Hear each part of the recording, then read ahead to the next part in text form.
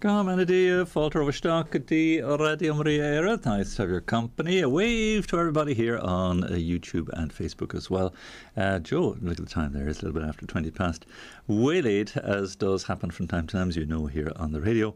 Get caught up in stuck in stuff that's going on and organising things in meetings and so forth. So just a little bit late starting today. So thanks for your company. Thanks for being with me here. And as always, lovely to be able to chat with you and talk over faith matters and indeed matters moral questions too.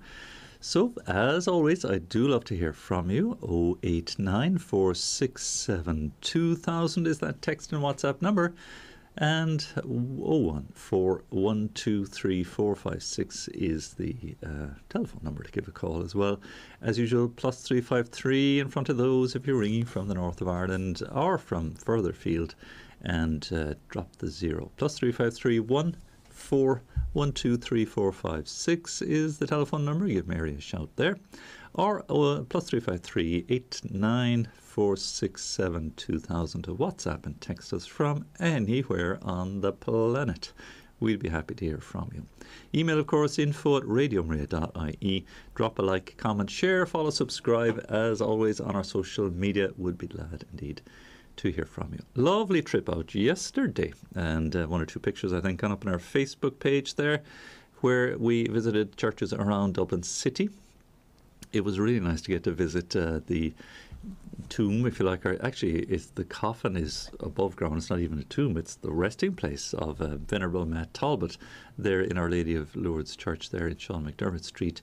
Shrine of Venerable Matt Talbot. And of course, he, a patron saint for recovery from addiction, having himself grown up in a family of alcoholics and himself become addicted to alcohol, and heroically then overcoming that addiction through prayer and through his consecration to Jesus through Mary. So thanks to Victor there, the local sacristan. He's just started in the church there lately. Met Anne as well, another sacristan there too, with Father Michael, the parish priest. Got a very kindly welcome. It was lovely to go there, and met some of the parishioners, of course, too. And Victor very kindly put out for us the relics of Venerable Matt Talbot, the beautiful cross crucifix that he venerated so much, and one of the chains that he used to wear. Quite a formidable chain. Would have been a painful thing, I'd say, to wear. And it's one of the recommendations of St. Louis Marie de Montfort, not, well, I suppose as a twofold thing, as a gesture of penance, bodily penance on the one hand, but also a sense of commitment to her, or dedication to her, consecration to Our Lady, that the chain kind of binds and links us then. And what's recommended now is not so much the penitential end of wearing a heavy chain around us physically. If you remember, the children of Fatima were encouraged to wear a rope around their waist, and Our Lady admonished them a little for overdoing it with it. It's one of the risky propositions that if a person is taking on that kind of physical mortification, it's far better to get advice, good sound spiritual advice in relation to that, because physical mortification can sometimes be misdirected or misunderstood as a kind of self-aggrandizement, or spiritual pride can kick in, saying, look, aren't I great? Look at all the mortifications I'm doing. How wonderful I am. And it's the very opposite then of what it's intended to do, which is to discipline the body in order to allow the spiritual life to grow. And there's plenty of room on a Friday for physical mortification in the way of abstaining from food, in perhaps taking on an extra act of kindness or charitable work, of attending to our spiritual duties with a little more fervour. Plenty of room there without having to wear heavy chains and that. Those burdened with heavy addictions are difficult. They're just so tied up maybe that maybe there's a need and room there for stronger mortification, let's say. And very often the mortification that's the toughest of all is to abstain from the source of addiction altogether. And it would mean and necessitate invariably supplanting that with something otherwise noble and worthy and good. And so those who break free or manage to get on the path of freedom from addiction will inevitably need to fill that space or that void left by abstinence with something much more wholesome. And that would certainly include a good faith life, a sacramental life, and a prayer life, such as Matt Talbot undertook. And as we know, he walked the long way home and no doubt made it his practice to visit churches instead of visiting pubs on his way home. And again, died at a relatively, well, let's see now, I thought, was he, let me think of the dates, was it 1856 to 1925, so 70 years of age, yes, yeah, I mean, would have, so how many years of sobriety he had, I'm not sure. I should have made some notes there when Dermot was sharing us his thoughts with us and his story with us. But there's so little left of Venerable Matt Talbot that he had nothing. He gave everything away. Also, Dermot was telling us the story of the lady who she was very, very poor, but she managed to survive. But when Matt Talbot died, all of a sudden she was back to destitution again, and it transpired that Matt would give her a shilling out of his wages every week to help pay her rent or buy a loaf of bread or whatever to sustain her a little bit in her need. So from what he earned, he gave it all away. There was nothing left. In the end, Matt really intensely followed the gospel. At any rate, that's a story worth telling again and in fuller detail and sharing with you. There's one or two very good books. Is there a writer, Purcell, I think is her name, wrote an early biography of Matt Talbot. That's one of the better books certainly that I've read on him. And something we should feature again and put up for you as a podcast and recording, the lives of these great Irish witnesses to faith. So we'll see to that. We'll put that. It's great to visit his shrine, great to pray there, and Father Michael again was the parish priest, so very welcoming. He said they commemorate his feast day on Trinity Sunday, and there was another day in the year as well, I think set aside, Temperance Sunday it was, yeah. So of course that clashes then with the Sunday, maybe what's the word, sort of lessens the impact maybe of the feast if it was a separate, its own day, let's say, might be a better option. At any rate, something we'll return to, and a great treasure to have. Now, unfortunately, I wasn't able to get to the other churches with everyone else as well, so I missed out on the trip to Gardner Street and Blessed John Sullivan and the Shrine of St. Valentine, Whitefriars Street too, and the other beautiful churches, Pro Cathedral and Clarendon Street. But thanks to all who came. There was about 20, I'd say, turned up altogether, and many of those, they come from far and wide. There was a couple who came down from Antrim in the north. We had a couple of listeners from Meath came across, two up from Tipperary, and a man from Mayo. So we had kind of north, south, east and west represented. It was quite appropriate. And it was lovely to meet our dear listeners and friends indeed, and to get to know you. And so thank you for coming, those who did, and thank you for those who shared with us, as you did, I suppose, remotely too. So Dave will come on again. I'm sure you'll hear more about that trip. There'll be a few little more bits and pieces put up online as well to share with you the blessing of that trip. And Dermot will probably talk about it in his programme too. So now we have our minds fixed on where we might go next. So we're open to suggestions if you want to suggest where we might go for our next mini pilgrimage. And there's lots of lovely religious sites around the country. That we have Mount Cashel, one that was mentioned, Clonmacnoise. There's bound to be holy wells or sites of saints, or again places of renown in Ireland associated with our faith that we'll gladly put on our list of places to go. Just chatting with Dave last night as well. I would certainly be glad to host, and maybe November might be the time to do it. A little walking tour, maybe not a walking tour, I'm not sure, of the sites associated with Frank Duff and the Legion of Mary.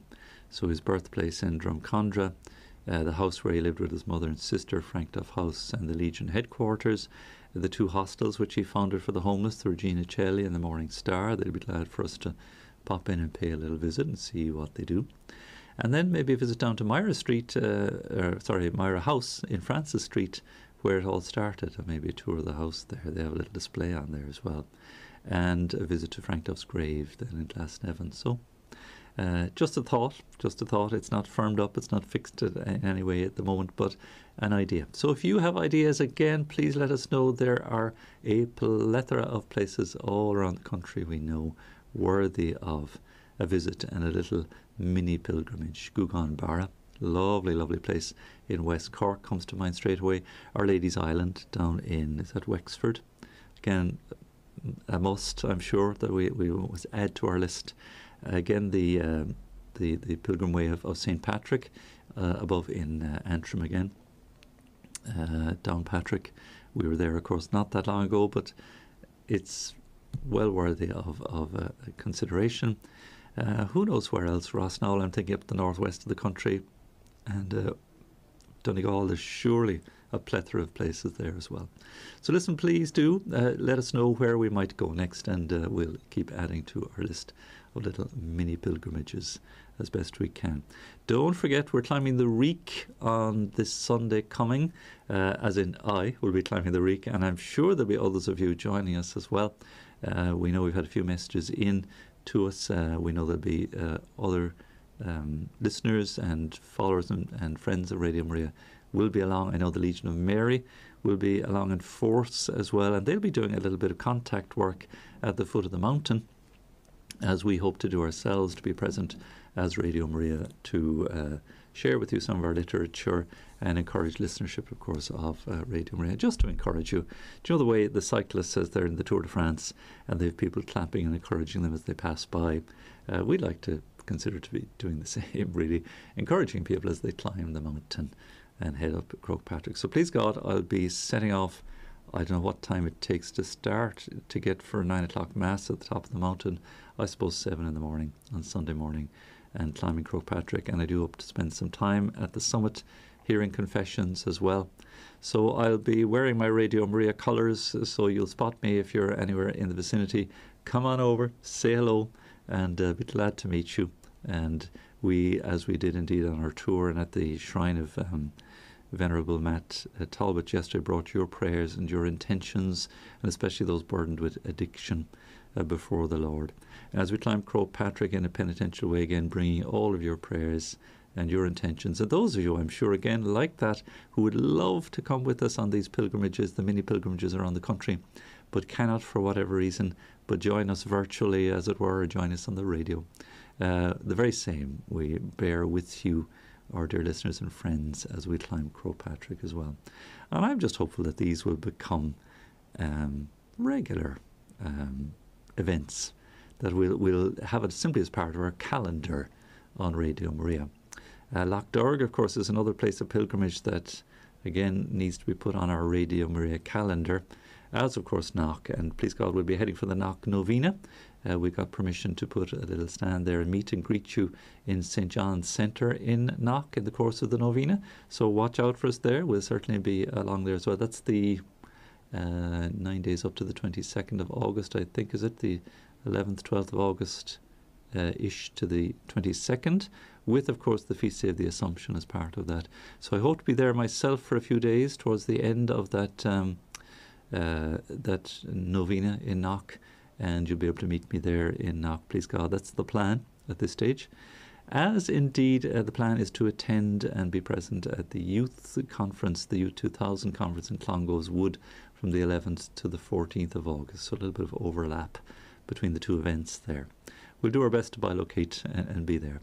So again, we do look forward to meeting and greeting you, whether it's up the Reek, whether it's at Youth 2000 in Clongowes Wood, or whether it's in Knock for the Novena. Give us a shout out, say hello, come on over and say hello. We'll be glad to connect with you as part of our radio family. And this is the exercise at hand, really to encourage you in your faith, embolden you and say, look, we're here with you, we're journeying with you, we're supporting you in your faith, we're at your side, we're at the turn of a dial, we're on your smartphone, we're on Serview Channel 210, we're with you, we're praying with you, we're praying for you, we're accompanying you. Keep going, Araig live, Bearbua, all those lovely Irish expressions, keep motoring on. And as I say, we accompany you. So it's as much fellowship with you, as support for you as our Radio Maria family, as indeed it is promotion and encouraging others to join our little crew. Martha, Mary and Lazarus today, a little crew there as well, a family that Jesus loved very much, whose home he visited, and in the very same way accompanied them in faith and challenged and nurtured them to come onwards in their faith too. So we had the 2 episodes, of course, with Martha. I keep hitting this little thing here. Hope it's not making too much noise. We had Martha and Mary and Lazarus. So Martha's journey is very significant there in sacred scripture. As you know, Jesus came to the house and Martha was distracted with the serving. Tell my sister to help me. It was all about her, and she failed to recognize whom she was serving and how much that would have transformed her role of service when she considered the person whom she was serving. And I feel a little bit like that with our Radio Maria mission and apostolate, that our focus is on you. We're serving you. We don't want to be distracted so much with the serving, but bring Jesus and Mary to you. And so it's not about the person serving. So it's not about us. And that's what keeps me here in Radio Maria. It has nothing to do with celebrity status or any of that nonsense, any of that superficiality. We have been given a gift of faith. We want to share it and bring the blessing of the faith to you. We are just the instruments. You know, there was a priest before me, Fr Eamonn, temporarily. There was a priest before him, Father Michael Ross. Good old Father Michael who got it all going. There'll be a priest after me. There'll be somebody else who'll come on in. There's lots of wonderful priests already coming to the microphone here, and I'm quite happy. I must decrease and let them increase. No bother. It's not about, you know, you need to kind of have a personality. It's just part of it, but it's not something that's central in any way. It helps, I suppose, to have some of the charisms and gifts that are necessary for broadcasting, but what of it? Let them be used, like Mother Teresa, as God's pencil in the service of the mission, which is to bring Jesus to souls, to you, and to accompany you as Our Lady and Mary and Martha, no doubt, the holy women would have accompanied Jesus on his missionary journey, on his preaching and his, his path, 3-year mission of evangelization, you know, bringing the message that you're welcome or unwelcome, and bringing it to people. This is our task. It's so similar. And again, Martha, Mary and Lazarus, the fellowship of siblings and opening their home to the Lord. We've experienced that so often from so many wonderful people. Big shout out and a big thank you to Anne Chambers. She's welcoming us to Westport again at the weekend and opening her home so very kindly. Herself and her husband are very grateful indeed and very gracious. And again, it's an answer to the gospel that the apostles who left everything, you know, we've left houses, sister, father, motherland, all that stuff. What's in it for us? Well, houses, brothers, sisters, land, you know, 100-fold, and in the life to come. So we've found that everywhere we've gone, where we've received this kindly welcome, the gospel welcome, it's been very beautiful and very, very fruitful indeed as well. And I hope indeed bringing blessings like that to all our dear benefactors and friends and all who assist us, the very same. So Martha, Mary and Lazarus, again, what a wonderful family. And no doubt not without their sibling rivalries or sibling confrontation, what's the word? Differences that happens in all families. Kind of tension between siblings are a bit too close at times, and better off to keep a bit of distance maybe. And yet you can have very close siblings as well who don't rub each other up the wrong way and get on flying all the time. That happens too. So here's Martha, please tell Mary to help me, you know, come on, get up off your haunches there. So we can sympathize with Martha, but we learn from it through Jesus what matters. Few things matter. We worry, we fret about so many things. What will we put on the table? What will we wear? Where will we live? How will we pay the bills? That's one of our big worries here at the moment. Man, the cost of living is just, we were all steamrollered by this. It's really, really difficult. What are we going to do? How are we going to make ends meet? How are we going to manage? Gosh, just amazing. And it's a real, real concern. But we mustn't worry and fret too much about it. We must apply ourselves, I suppose, to the needs at hand and the concerns at hand, yes, but few things matter in the end, indeed only one. It is the Lord that matters. Isn't that a lovely teaching? This beautiful feast of St. Martha and Mary and Lazarus really helps us understand very personally and very closely the Lord's mission and what ultimately matters.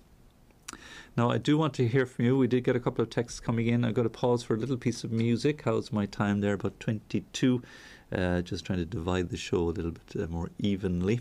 So if I can go to a piece of music, indeed, I shall do so now. Again, I'd encourage you to get in touch and email info@radiomaria.ie. Please do text and WhatsApp 089 467 2000. And likewise, please give us a call on 014 123 456.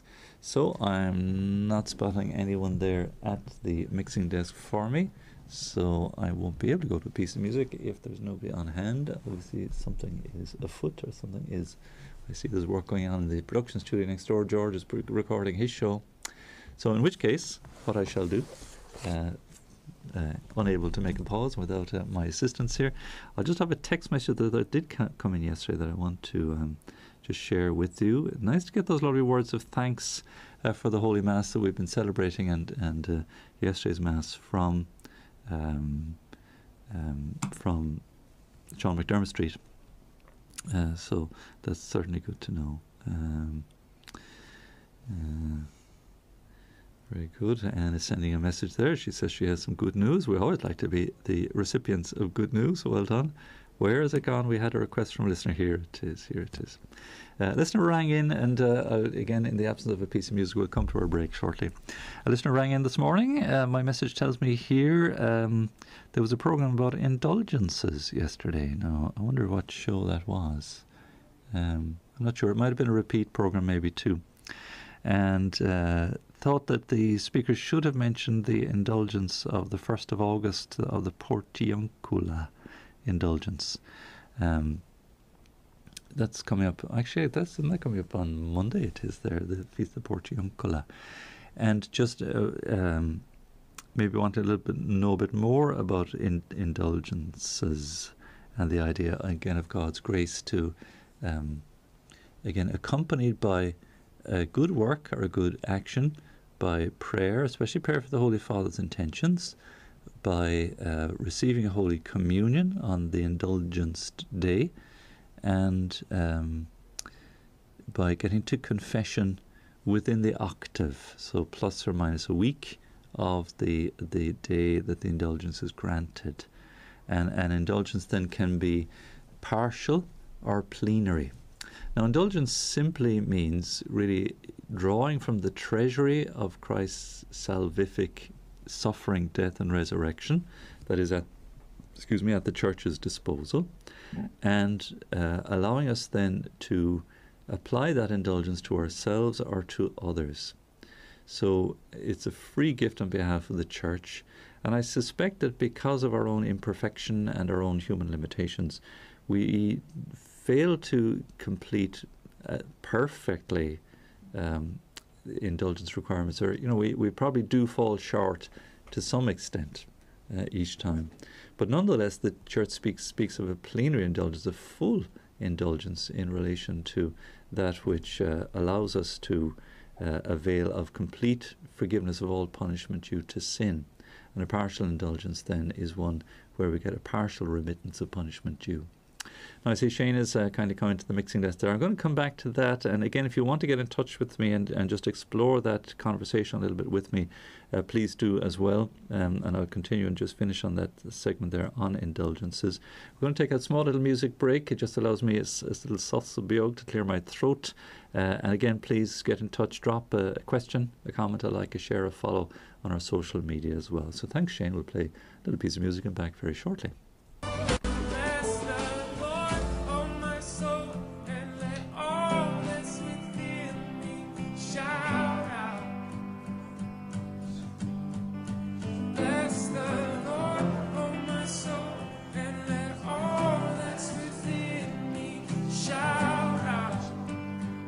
Shout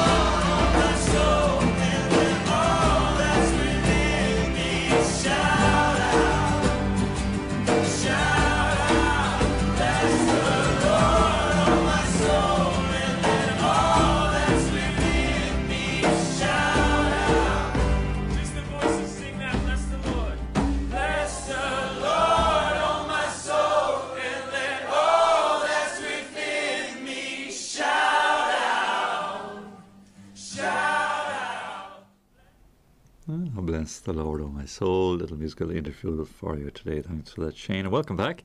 It's Chatechesis, of course. And if you're new to Radio Maria, my name is Fr Eamonn McCarthy. And wasn't ignoring you there on the camera. Just catching up my phone. Here's the usual pose, isn't it? When you're the head down and you can't even see the person's face. It's really bad manners to be gazing at your phone when you're in company. Not good. We were just touching on the whole question of indulgences and the Feast of the Portiuncula. Thank you, Ulrika, correcting me there. It's the 2nd of August is the Feast Day of the Portiuncula and your wedding anniversary. So congratulations, Ulrika and Michael, on your wedding anniversary this coming Tuesday. And the Portiuncula is a little chapel in St. Mary of the Angels there in Rome, a small Catholic church within the Papal Basilica of St. Mary of the Angels, small little building there, and which is about 4 kilometres away from Assisi, and the place from where, of course, the Franciscans began, with St. Francis naturally too. And the Franciscans continue to celebrate the Feast of Our Lady of the Angels on the 2nd of August, which marks the feast day of the dedication of the church there. The indulgence could only at first be gained in the Portiuncula chapel between the afternoon of the 1st of August and sunset on the 2nd, but it was extended to all churches of the 1st and 2nd orders of St. Francis for Franciscans back under Pope Sixtus the Fourth, and then Gregory the 15th extended it to all the faithful who, after confession, receiving Holy Communion, visited such churches on the appointed day. So there's the activity in question, visiting the church. And again, if you're a person who goes to daily Mass, even if you do it, I would say remotely, that you're sick or you're in some way not able to get to Mass, if you're doing it online, you can avail of all of these things. This church makes generous allowances for these things, if for one reason or another that you're not able to do the physical dimension of the indulgenced activity. So you can do it in spirit, so to speak. And certainly with all the online stuff we have now, sure, it is a piece of cake to be able to join in online. It's not quite the same, of course, when you can't be there. It's like visiting the shrine of Venerable Matt Talbot.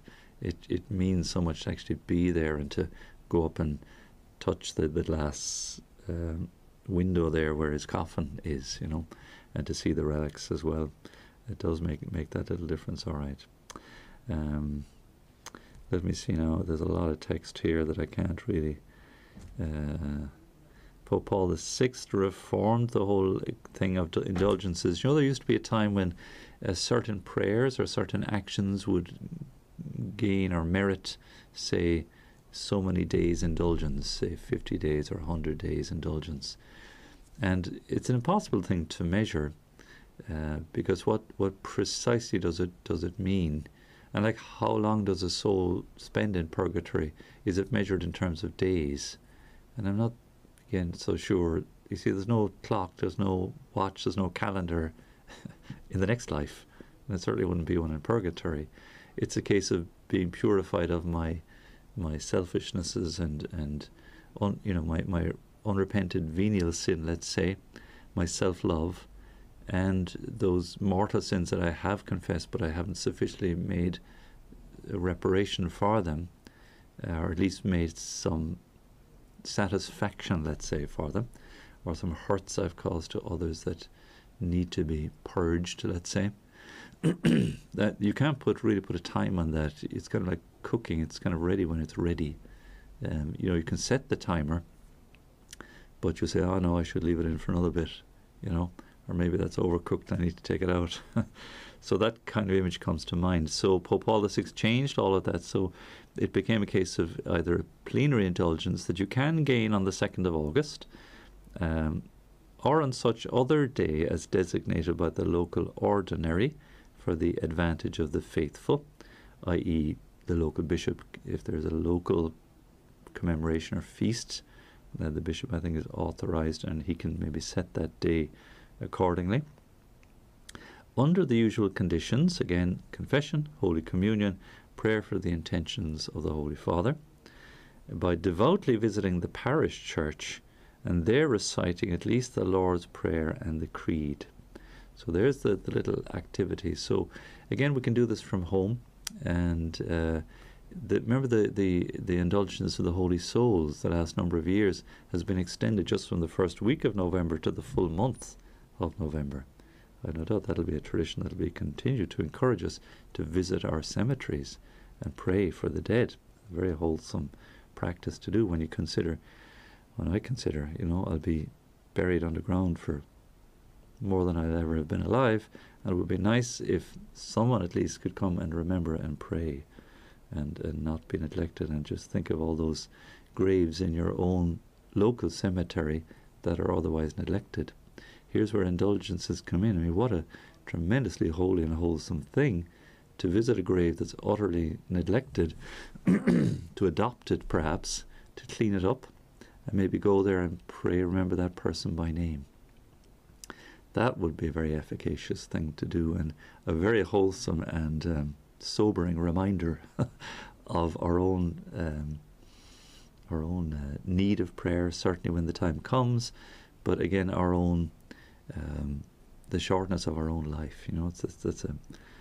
And the Church, you see, is encouraging that way of thinking, that way of understanding, that we worry and fret about so many things. Again, few are needed, indeed only one. So indulgences would recall that to mind very closely for us, and get us into the practice of regular prayer. Excuse me. Regular prayer and a regular sacramental life. Very, very important, of course, and the Church trying to encourage us on that path by the practice of indulgences. Not that it's a kind of way of earning our way into heaven. Christ has already earned that for us. But a way of putting us at rights with God and putting our faith into clear focus and right direction in relation to the things of our sacramental life and our charity towards others. So the indulgence applies to the cathedral church of the diocese and to the co-cathedral church, if there is one, even if they're not parochial, and also to quasi-parochial churches. Seems to me like that's nearly every church, as far as we understand, we would understand that here. To gain this as a plenary indulgence, as indeed any plenary indulgence, the faithful must be free from any attachment to sin, even venial sin. That's why it's really is a counsel of perfection. Like, can anyone say, can I honestly say, I'm not attached in some way to venial sin? That's a tough call. That's a tough call. Because that would be as much to say that I have altogether no self-love, that there's no trace of selfishness in me.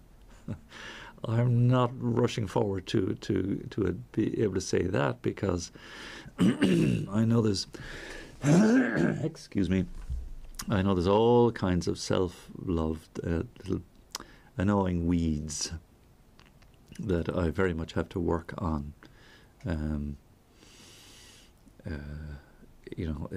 Who of us can say that we're completely without attachment, even to venial sin? Where this entire detachment is wanting, the indulgence will, of course, necessarily be partial. I suppose, really the only real measure of complete detachment from self-love is that of martyrdom, really, the maybe imprisonment for the faith. There could possibly be a certain amount of self-love and moaning and groaning in there too. Pity me, woe is me. That's a tough one. Tell me what you think on that one, because my take on that is that sounds quite almost untenable, let's say. But at any rate, you see, we this is why it does us well, or we do well, to avail of every possible indulgence that is at the disposal of us through the treasury of the Church, which again is why it's strongly recommended that we would attend Holy Mass every day and get to regular confessions, say fortnightly, again if it's possible, and do whatever the Indulgence Acts demands. I mean, if we're in the practice of saying the Rosary every day, of visiting cemeteries regularly. Again, these would just be sort of natural parts of our just way of living, and we'll gain every possible indulgence without any extra effort required, you know. So thanks for that message, and good to just explore that topic a little bit further with you there. Message here, the bold PJ rang. I met PJ yesterday. Thanks, PJ, for coming along on our pilgrimage, mini pilgrimage there. He said he had a great day yesterday. Really enjoyed putting faces to the names, and to meet myself and Ollie Clark and Dermot, of course, as well. 3 of the voices, of course, that you hear on the radio as well. So thanks, PJ. And indeed, I learned from you that you're here in Dublin, and encourage you to come on over, pay us a visit. The Kittle is on. There's an old scone there you can indulge in. We'll give you that plenary indulgence in a scone. And indeed, you might, if again, I forgot to ask you, PJ, yesterday, if you were anyway musically inclined, if you had an instrument and had the confidence and the capacity to come along and give us a bit of live music even on Saturday for Ceolog's Crack too. Now that's the end of our show today. Thank you for being part of Chatechesis. Lovely to have your company. The time is approaching 12 o'clock, and of course time for our Angelus and our midday prayer. Do stay with us. Your say will follow, and of course our rosary, lunchtime rosary, likewise will follow at 12:30. So lovely to have your company. We listen now to our Angelus bells.